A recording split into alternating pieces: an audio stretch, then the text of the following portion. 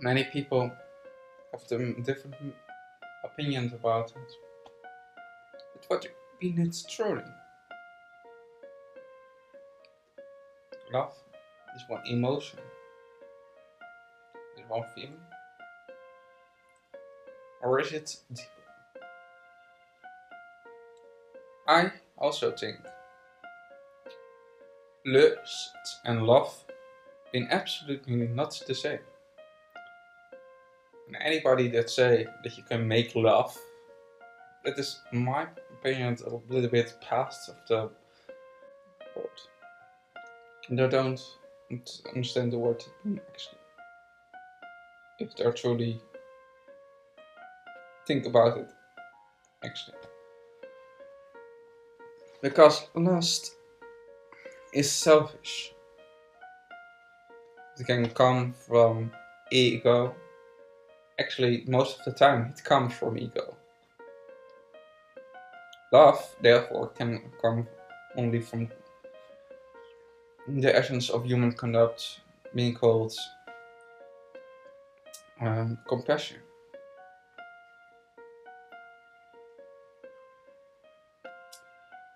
Because love is not selfish, it's not egocentric, it's not full with anger. So, love cannot be used in a negative way. So if a rapist say that he loves his woman, his wife, his girlfriend, or how he wants it called it, he don't understand what love means. Because that's a far more than one hormones and one or drift, or how you want to call it.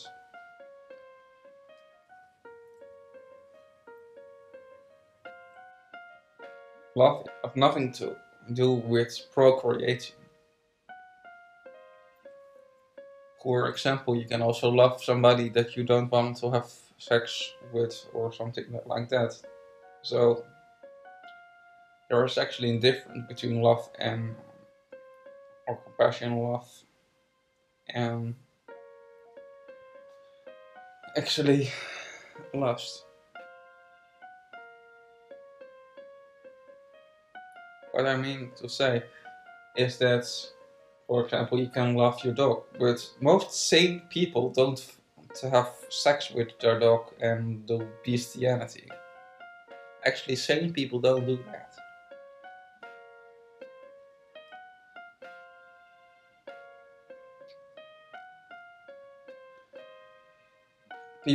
Sane people also don't have sex with their brother or sister, have incest. Even gorillas don't do that. Gorillas don't have incest. Because gorillas have national privilege to don't have sexual intercourse with members of their own group, or the people that are being grow up with.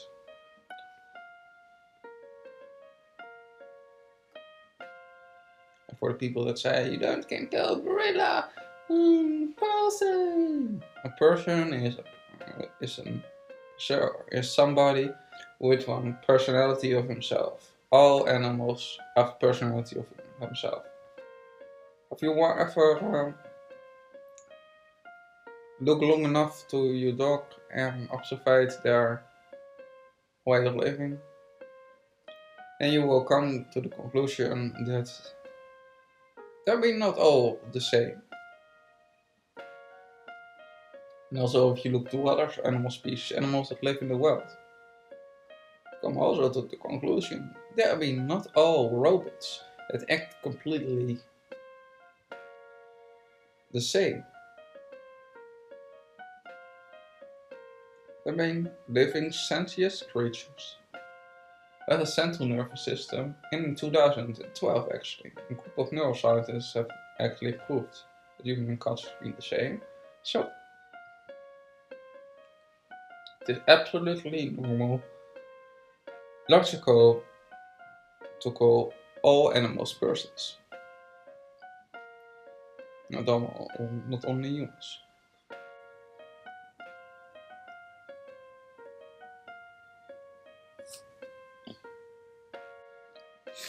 Only when people have learned to don't have sex in a relationship for a longer time. Try this, for example. If you have a relationship with somebody, try for some time, for a long time, not to have a sexual contact, and look to if there been a deeper connection between you and your partner. Because if only what holds you together is having sexual intercourse with each other,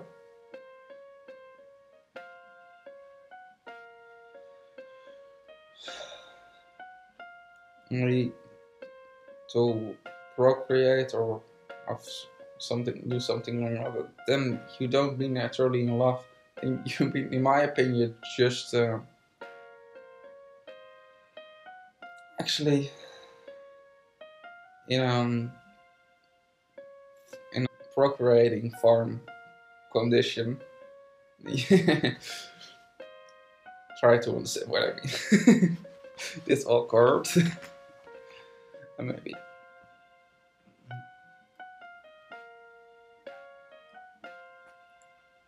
But what I mean, actually, if you don't come off live together and don't have deeper interests with each other, it's go far behind that you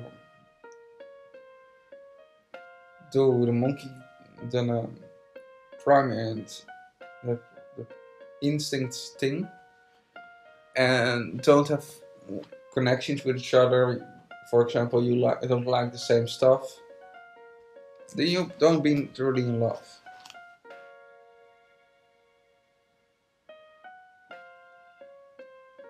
And then maybe it is time to go apart and find somebody that you actually love. Somebody that have the same kind of interest like you, that want to have the same lifestyle that you want to have.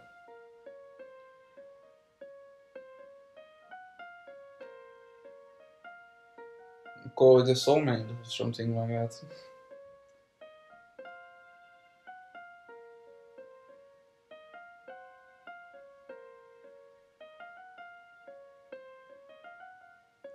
So much people that been confused with actually what it mean actually different between being in love and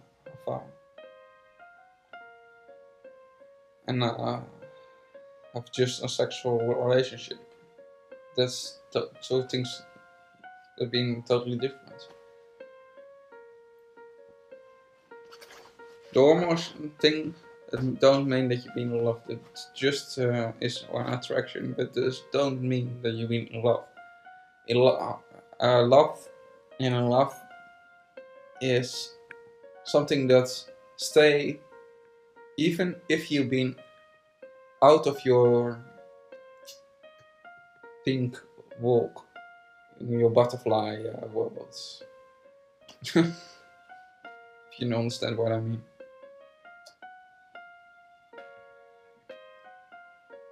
So I hope that you like this video. Give the video a thumbs up. Subscribe to my channel. I make motivation videos, animal rights videos, philosophy videos, motivation videos, and psychological videos about psychological disorders. And I want also to do some history. So choose which kind of history you want that I talk about, because I know a lot about the different kinds of history. I want you that I talk about the Greeks, mythology, history, or I want you that I talk about Nordic, mythology or history, where I want you that I talk about the history of animal rights, because there are a lot of stuff about that. And I know a lot about it. So put it in the comments, and I see you next time. Go a vegan. What's the excuse for causing the least amount of harm possible on this planet? Always be vegan. Animal agriculture is the biggest cause of human and animal abuse. And if you don't understand that, I will be glad to explain you this. But you have to be with an open mind and don't be closed-minded.